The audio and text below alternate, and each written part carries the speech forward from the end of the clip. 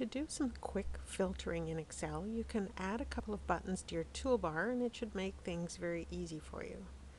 To add the buttons, we'll go to the Tools menu and go down and click Customize. And in the Customize dialog box, click Data, and you'll see an AutoFilter button. We're going to drag that to any existing toolbar, so I'll put it up here beside the Format Painter. I also want to add the Show All button, so after I apply filter I can quickly remove it. I'll put that right beside the AutoFilter button that I added.